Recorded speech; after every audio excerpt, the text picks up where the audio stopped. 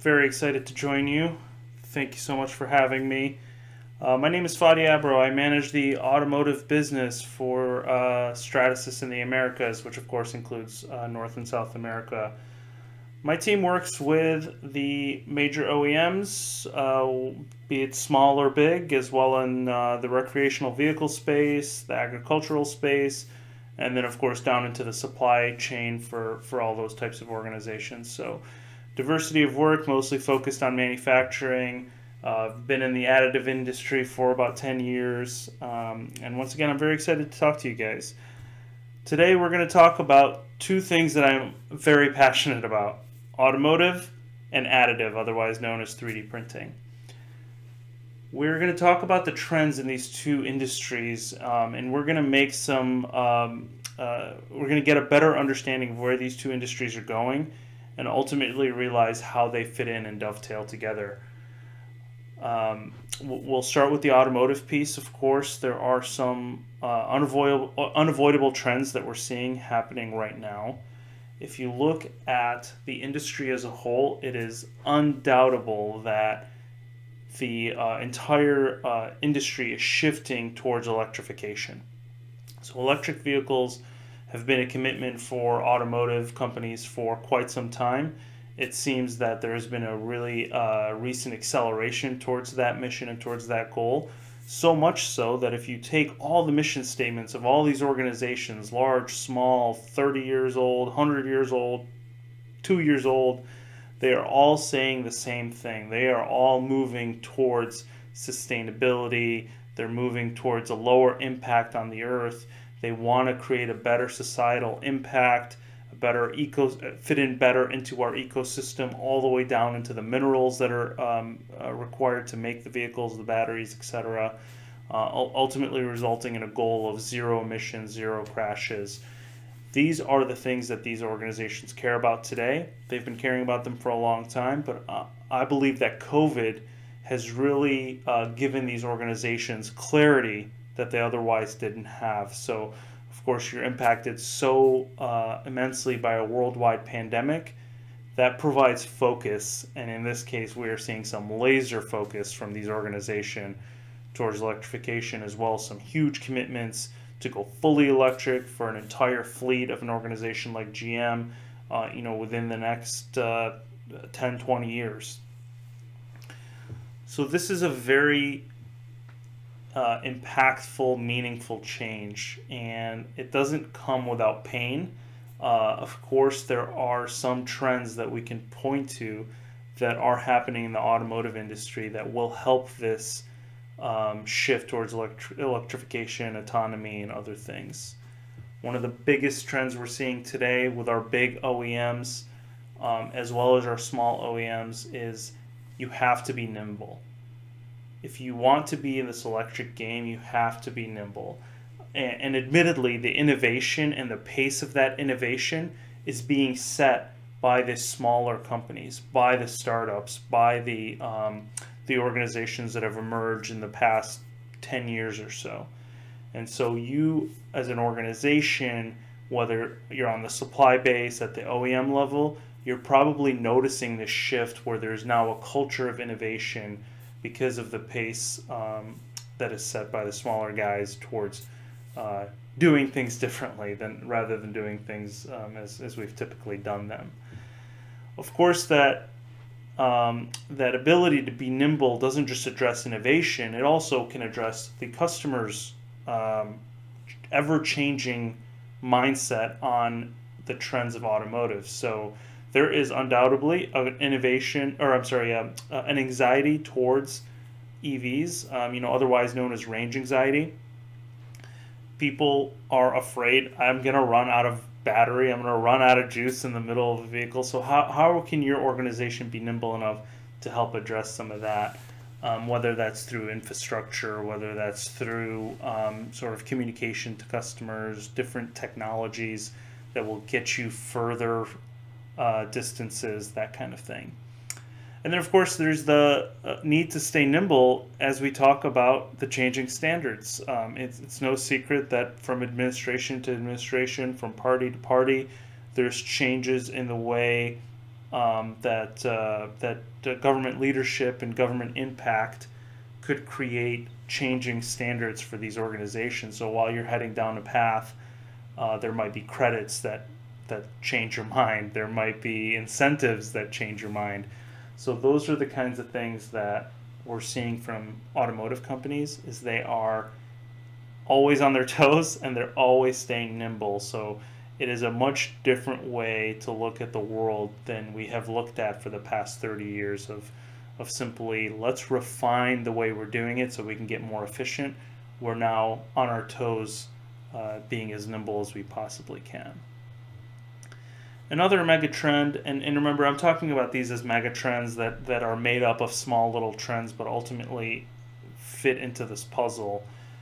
We are seeing some more strategic intent than we've really seen in the past.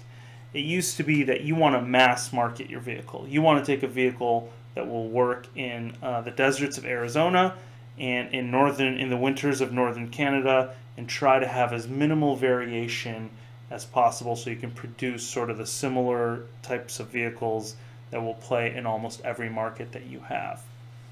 We're seeing a big shift away from that. Companies are marketing to specific markets. So a vehicle in the Midwest might need to resemble a truck, and a vehicle in New York or in China might need to have a little bit of a smaller footprint. So these market-specific activities are informing these big OEMs and the small guys so that they can market to the right locations with the right product. We are all hungering for custom experiences, and the automakers are going to deliver on that. They're heading down that path. Another piece of sort of understanding your market is the infrastructure. If you have a very powerful 200-mile range vehicle, maybe that is not ideal for a place that is very low density or has really long distances between major population centers. Maybe a better option is to have a longer distance battery for that type of experience, where you might be 400 miles away from the next town. And so the market and location means everything to these folks today, and that is really impactful and different than the way we've seen it before. And the third bullet point there is accessibility, something that we don't talk enough about, which is how does the EV space play into accessibility for those who are handicapped, differently abled? Where does that market play? And that is currently being thought about in a way that is different than before, because of course with an EV you actually have much more capability within the vehicle. You have this battery. You're not dependent on converting, a 12-volt battery into some energy source in the vehicle. You have a really powerful energy source in the vehicle that can lend itself to different applications, and we're hoping to see some advancements on that front. Another megatrend that we're seeing is technical skill set. This is sort of a challenge right now, that the technical skill set is not exactly available to the auto OEMs and the suppliers as it pertains to the things that we're talking about, whether it's EV, whether it's innovation, whether it's completely different way to think about designing, different way to think about lightweighting, expertise in battery technology, where the minerals come from, how they're put together, where they're weighted in the car. All of these things are technical skill sets that are fairly sparse throughout the globe. And so it used to be that the industrial engineer was really king inside of automotive. That person was in charge of reducing cycle times, speeding up the way that an operator might do perform a certain operation. That will of course continue to be important, but these are some other skill sets now that we need for people to sort of think differently. And one of the last trends is just customization, personalization. We are differentiating in the EV space. We are seeing differentiation that will help drive adoption. I'm probably it's regional specific, but certainly the price of vehicles, or I'm sorry, the price of gasoline has made it so that you can go get a vehicle that maybe consumes a little bit more gas than you would have, in 2010, 2012. The vehicle efficiencies of internal combustion engines are improving. So therefore, what will be your motivation to go buy an electric vehicle today? There has to be some differentiator built into that, and we're seeing that through customization. Of course, style is a meaningful thing. You can think about what Tesla's doing, positioning itself as sort of a luxury brand, and then just luxury features in general. How do these EV makers make it so that you and I, the general consumer, want to make this leap into the EV? What kind of custom experience are you going to give us? I mentioned the Phoenix Desert versus Northern Canada winters. Those are different experiences and might require a really customized vehicle, even down to your personal hobbies, whether that's camping, ice fishing, or what have you. If you're not familiar with this is the Gardner hype curve. EVs are following this hype curve. I'm sorry if you've seen this before. It's kind of a tired graph that gets applied to a lot of industries, and what really cracks me up about it is it very much applies to the additive industries. We, in 2014, were sort of an emerging...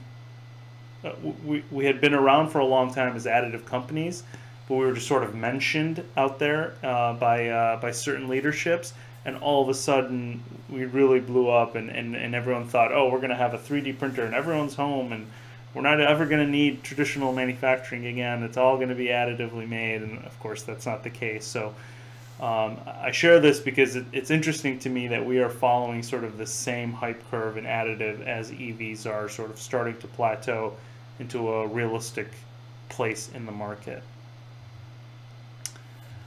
So all of those trends really boil down into that we have to, automakers are thinking outside the box. We're trying to remove as many boundaries as possible. So what is a way to remove boundaries that exist today? The best way is, of course, through additive. Well, additive fits into three buckets. So when we're talking about 3D printing and we're talking about automotive, where's the overlap? There's really three buckets. One is product development.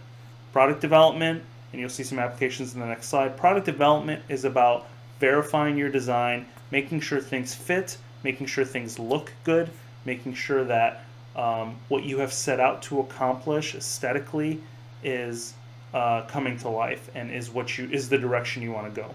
Companies are doing this across the board. This is a well-known advantage of having additive in your plant.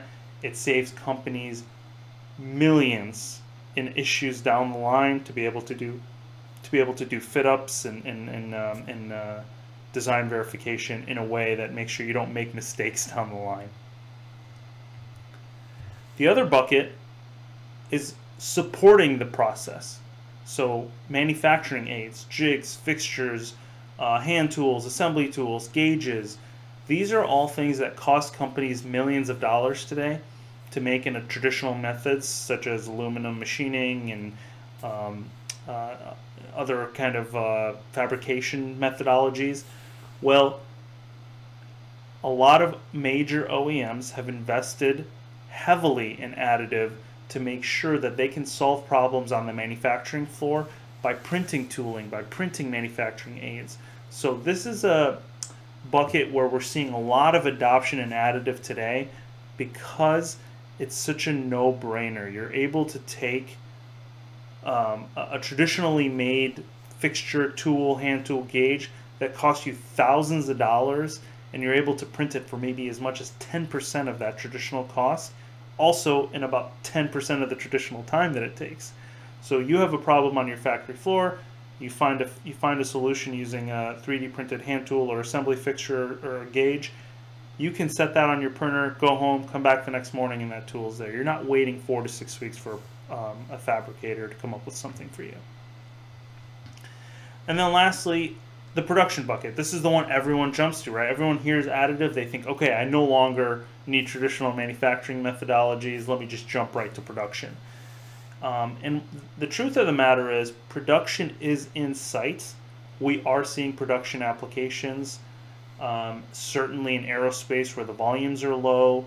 We're seeing a lot of applications. The materials themselves are production capable. It's just in automotive, we're dealing with a high volume and a really aggressive requirement for speed that additive is just not there yet. So what we're seeing is as more customization comes in, as some of these low volumes come in, that's where additive is going to play a role in the production. And we'll take a look at each one of these buckets. But these are really the three buckets to look at them more, in terms of actual benefits and applications and use cases. Again, product development is all about concept modeling. You're verifying your data before you go to production. Tooling, as we call it, is about manufacturing aids. You maybe can make some sacrificial tooling. You can even print a quick one-off injection mold. So we've done some of those kind of unique things. But ultimately, tooling is being used for the things I mentioned, hand tools, end-of-arm tools, those kinds of things. And then again, production parts is really about on-demand service. It's really about eliminating the need for tooling and expanding the need for customization. Not all AM is created equal. That is not to say that one is bad or one is good. It's just that they have different uses. The same way that a three-row SUV has a different function than a Corvette. Right, you will buy the product that serves your needs. So these products all exist in the market today, whether the Stratasys or not. These products all exist in the market today, and they are serving different needs. So I'll break this down as sort of as simply as we can in this format. You have really four major polymer technologies. You have powder and DLP, which is excellent for high volume, small parts. And then you have FDM, which is excellent for large parts that are functional. Then you have PolyJet and SL on the bottom, and those two technologies are really good for concept modeling. So the bottom part of the graph, PolyJet and SL, really quick print times, really nice surface finish, high fidelity, will look very pretty, will be perfect for a conceptual kind of application. And then on top you have the more functional, actual end-use kind of technologies, which is powder, DLP, and FDM. And then from left to right, you can sort of see the size increase. As you need a bigger part, as you need a bigger, more functional part, FDM is going to be more ideal. As you need maybe a smaller conceptual part, PolyJet might be more ideal. Now I will say Stratasys has a solution for all these buckets. We'll go through that later, but this is how the industry sort of understands additive today. The additive industry understands additive today. And this is how we would position different geometries as they come to us. So if you think of sort of tooling and manufacturing support, like a huge jig and fixture, a huge end-of-arm tool, an assembly tool, maybe FDM is perfect. If you think of a little button or connector or unique customized 3-inch piece that needs to go into your dashboard for a certain market or a certain locale, maybe powder or DLP is the best option from a production standpoint. So let's talk about product development. And I'm going to show you guys some applications here. We will do another deep dive applications with Connor, but for now, I just want to highlight some cases to help you understand what these buckets mean. So product development can be done anywhere in the vehicle. You want to see what your production part is going to look like. The big change here in this industry, in this part of the industry usage of additive, is that we have really upped the fidelity and the accuracy of the look. What you're seeing on the left hand of your screen, the register vent, that is something that we can do with pretty much any technology, right? You can print a part that sort of looks like the part. What you're seeing on the right hand of your screen is new technologies that can print in full color, full texture. If you look at that shifter knob, that is a single print. We take a file, we image map it with the wood grain look. We can tell the printer to make sure that the gripper leather looking part of the shifter knob is soft. We can add all that stitching and data, and it prints just the way that you see it there. And what that does is it increases and further validates your design when you're going through the prototype phase. So huge advantages there, even though it is a place where Automotive has used additive for a really long time, over 30 years. Stratasys is a 30-year-old company. We've been working with the autos for 30 years, but this is what's new in this particular part of the market, the product development market. So you're able to feel it, you're able to see it, you're able to push those buttons, you're able to hold on to the part in a way that isn't just representative. It might almost fool you.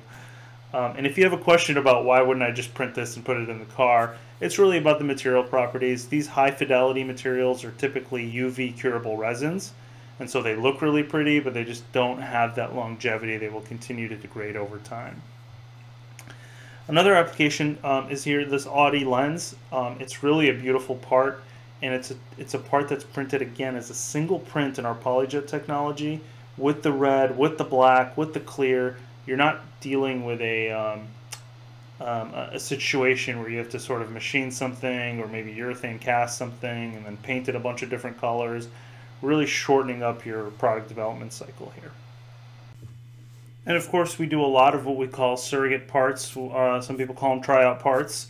What you're seeing here is a large bumper, large roll cage, so you can print these really large things to do your, not just your fit and verification, but you can also do that as a surrogate part to prepare your factory floor for when the production parts show up. So that could include fixturing, racking, training your robots, training your staff, training your QC. So a lot of benefits to prototyping all the way up until the production parts show up, which of course includes this type of surrogate part. Now the other bucket that we talked about is tooling, jigs and fixtures. Again, this is a bucket where a lot of companies have realized, sort of a light bulb is turned on, we could save a lot of money by putting a machine in our plant that will print jigs and fixtures on demand as we need them to help us improve the way that we do our business, improve our efficiency, in some cases improve ergonomics and safety. There have been a lot of material developments in the industry. For us, this material, nylon 12 carbon fiber, has been really the game changer. It's 5 times stiffer than anything we've had on the market before, released about 2-3 years ago. It's a nylon 12 base with chopped fiber in it, 35% chopped fiber, 200 micron little fibers that are that help sort of with the stiffness. And of course, with the stiffness, you get a nice strength to weight ratio that opens up the application window for you. So this material has been a huge game changer for us, and you'll see that in some of these applications. As we talk through the tooling world, where does this all fit in? Where in my factory, you might be asking yourself, can I implement additive? And the truth of the matter is it could be everywhere.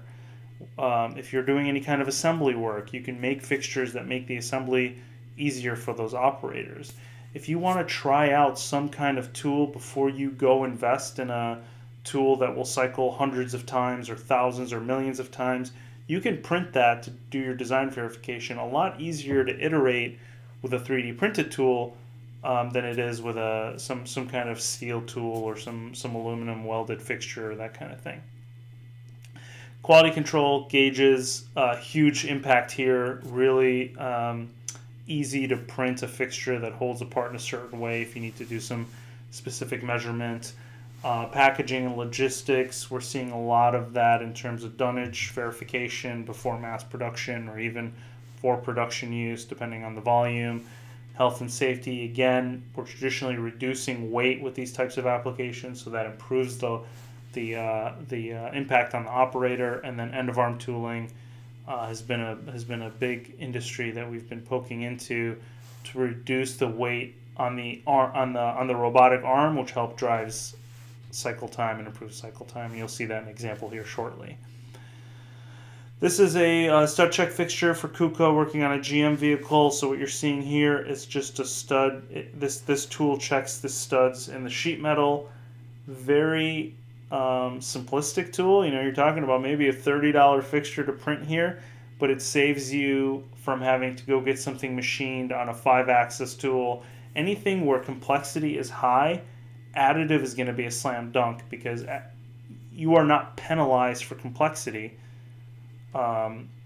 when you print something additively.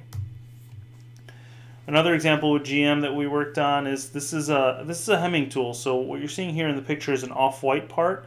This off-white part is a guide for the hemming tool, and if you're not familiar, a hemming tool essentially takes two pieces of sheet metal and hems them together the same way that the bottoms of your pants are hemmed, just to give it a nice clean edge. So what GM was doing in this pre-production plant is machining this giant fixture for the hemming tool to ride on. It was aluminum, it was very heavy, required the lift assist, required two people, sometimes slammed into the car, took 10 to 13 weeks, cost 12 grand. They were able to replace that with a 3D printed part on our big F900 platform, and it weighs a third, takes 2 weeks to print, it's a tenth of the price. It's something that you can literally carry with one arm into the right spot, bolted in as they've done here, and it does the function. Very, very, very interesting application. And then an end-of-arm application. So this end-of-arm application, what you're seeing here is sort of the before and after. On the left hand of your screen is before, welded steel tubing, machine details, very, very heavy, 168-pound end-of-arm tool that was picking up a 15-pound part.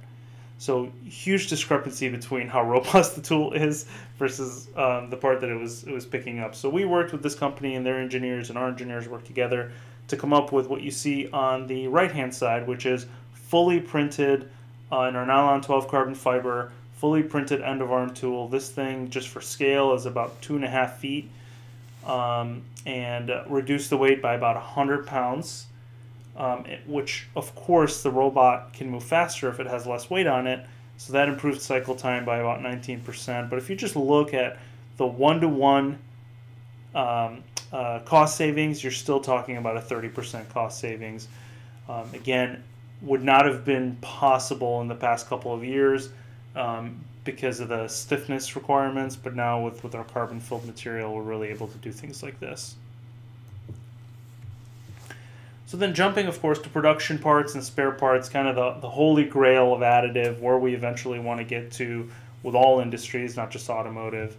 But again, with automotive, we are talking about low volume, high complexity, really sort of unique applications. This is an application for Siemens Mobility, where we printed some bumper parts using our nylon material, the unfilled nylon. You know, of course, we are pushing towards technologies that can scale up. Again, the material properties are there. It's just the volume at which we need parts and the volume at which traditional auto manufacturers that additive is going to work on for the next 5 to 10 years.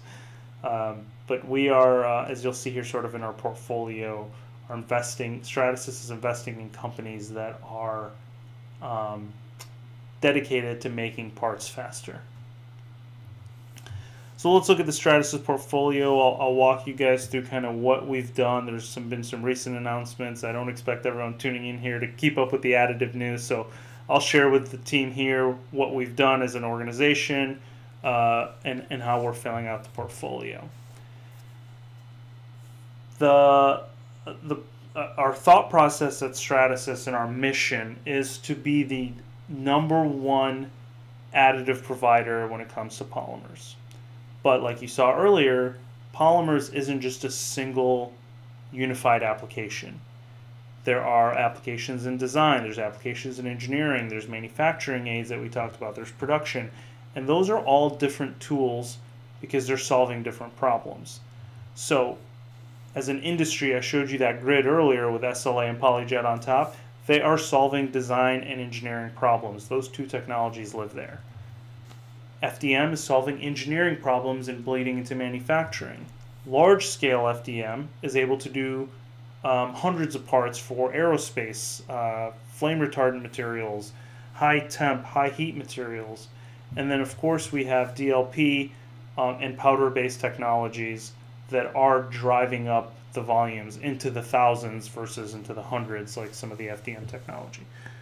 So these are the areas where Additive is playing today, and these are the technologies that we would prescribe for these particular problems. So how does that overlap with the Stratasys offering? We are a polyjet company and an FDM company. That's sort of what we're known for. And so what we've done is gone out and acquired companies who are experts in some other technologies. You may have heard recently that we've acquired RPS. They are an SLA company. SL is a technology that is that's been around for a really long time. Again, it's a UV curable resin, so it really lives in that design engineering space. And then to fill the production gap, we actually have two things to announce. One is our acquisition of Origin, which is a DLP technology. This technology can make really fine featured parts really, really fast with amazing material properties. This is a very exciting push towards production. And then the other thing that we have going is a partnership with a company called ZAR, who specializes in powder technologies. Again, powder is all about that high volume, high throughput, really functional components. So as an organization, we want to go to the automotive market with solutions in each of these buckets because they are all problems. There isn't one problem here. There is multiple problems across your organizations and across your customers' organizations that are being solved by these technologies. And we're committing to finding those solutions. So if you need to stay nimble and you need to be custom, you might want to get something that can print parts really fast on demand as you need them. If you are being driven to innovate and reiterate and need a whole slew of design options, and maybe PolyJet and SLA, that's what you need because that's what's important to your business. These technologies really all fill gaps. If you have questions about this, feel free to kind of jump in and ask about them. But these are where we see them fitting. They, of course, can blend from one place to another, but this is kind of the general view that we have. So that's it for me. I really appreciate you listening to me. I welcome any questions. I'll go ahead and throw up my email and my phone number if we're not doing questions right now, or if you're not in a place where you can do a question. Certainly reach out to me directly. Very excited about what the future holds for automotive and what the future holds for additive, specifically with Stratasys. We're really making some investments to have a portfolio that's completely unmatched. So I want to thank you for your time. Look forward to hearing from you. Thank you.